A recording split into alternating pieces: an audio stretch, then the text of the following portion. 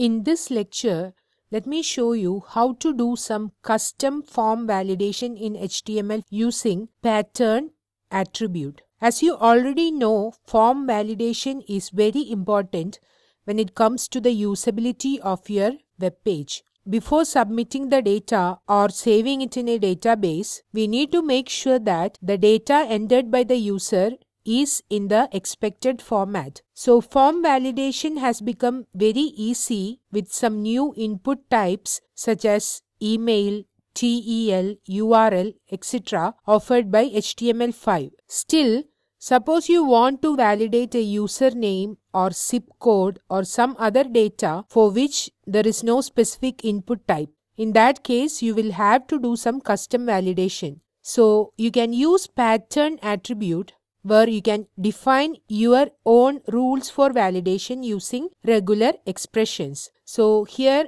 we are going to do some validation for username and zip code using pattern attribute. And as you could see here, as the placeholder represents only alphabets, you are allowed to enter only alphabets. Now, what if I enter a number? And here you could see that the border of the input is displayed in red color. And again, as this is a zip code text box, I am supposed to enter only numbers. But what if I enter characters as well? This also represented in border red. Now, let me try to submit. See, you are seeing a message like, please match the requested format. Minimum length is 4 and maximum 10. So, suppose I enter this one and try to submit. You are seeing a message, please match the requested format exactly 5 digits because this is a zip code. So, only if I enter digits, that too 5 digits, I'll be able to submit it. So, we are not seeing any error message. So, like this, you can do some custom form validations using pattern attribute, and let's see how to do that. So, to illustrate this, I have created a web page, HTML page, and added the title like custom form validation. Now, within the body, let me add a form, and within the form, I am going to add the elements, that is the input elements. So, I haven't specified any attribute like action or method for this form because I don't want to submit it. I just want to show you how to use the pattern attribute in HTML5. Now, within this, let me add a label for uname, okay, and within bold, let me specify choose your username. And I want to add the input element in the next line. So, I have added a line break. Now, let me add input type equals text, then ID equals uname itself, and let me specify the name as username. Then, let me add a placeholder which will give the clue to the user like what is expected in the text box. So, let me just specify only alphabets. Now, I want to do the custom validation. So, for this username, I want the user to enter only alphabets. As it is specified in the placeholder itself, I expect only alphabets, and that too, the minimum length should be 4 or 5 and the maximum should be 15. I want the minimum to be 5 and maximum to be 15. So here I can use the pattern attribute, and within this we need to specify the regular expression that will validate the input. So if you are new to regular expression, there are different rules to specify the validation format. So here I want only alphabets, which means it can be small letters, that is A to Z, or capital A to capital Z. That can be the values entered in the input. And I want to specify the minimum length and maximum length. So it should be specified in curly braces. The minimum is 5 and I want to have maximum 15. Okay. So now this is the pattern. Let me close this input element and let me again add a line break.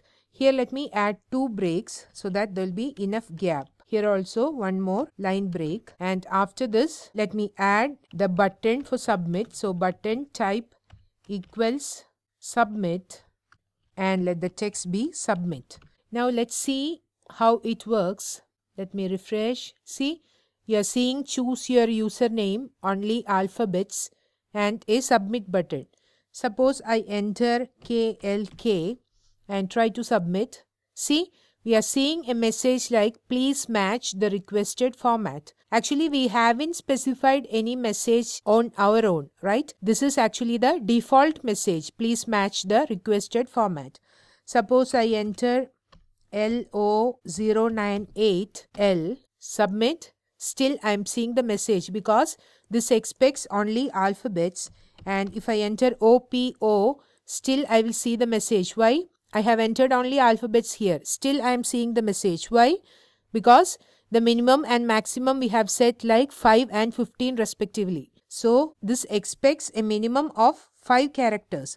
It can be capitals or small letters. See, when I entered 5 characters and click submit, we are not seeing any error message. Now suppose I want to customize the error message displayed. Here we have been saying please match the requested format. So in that case, what we can do is we can specify the title attribute and give some custom message. So we have already specified only alphabets here. So we can again specify only alphabets, then minimum length 5, maximum length 15. So along with the please match the requested format, this also will be displayed. Let's see that. Let me save. Let me refresh. Let me enter some username like OP098 and click submit. See, please match the requested format, only alphabets, minimum length 5 and maximum length 15. So it is giving a clear indication to the user what mistake they have made. Suppose I enter OPI. Still I am seeing the message because there are only 4 characters I have entered. If I again enter OPI and click submit, see, you are not seeing any message. So like this, you can actually customize your error message using the title attribute. Next, let us try to add one more, that is for the zip code. Okay, so here let me paste it again. Let me change this uname to zip, and here let this be enter your zip code. Okay, input type is text itself, ID is zip, and here let it be zip itself, and for placeholder let me specify only digits because zip code expects only digits, and for US zip codes it is 5 digits. So here we can specify instead of this 0-9, which means only digits, and the length should be 5. So here you can specify only or exactly 5 digits as the title. So let me specify exactly 5 digits. And let me save this. Let me refresh. See, you are seeing enter your zip code. Here let me enter some valid value OPOPO. And here let me enter some characters along with digits. Okay, and let me try to submit. See, please match the requested format exactly 5 digits. So I need to enter only 5 digits. So I'm entering 5 digits. Click this. Okay. There is no more error message. So like this, you can do some custom form validation using pattern attribute. Now, if you want to style these input elements based on the value entered, whether it is valid or invalid, you can do that as well. Let me add some style tag here. And for input invalid, which means the entered input is not valid. In that case, we can change the border color to be red, and for input valid I can specify the border color to be say blue. Okay, now let me save this. Let me refresh. See, now they are in blue color, right? And if I enter 909 OP and see, as and when before even submitting the button, I am seeing the red colored border. Why? Because this is not valid. So if you want to give some instant notification to the user, you can do something using CSS styles as well. So here, as this input is not valid as of now, it is giving some red colored border. Suppose I enter, see, now it is in blue colored border. and here as well, suppose enter and move the mouse. See, it is given in red border, and if I enter only 5 digits and move the mouse, see, you are seeing blue border.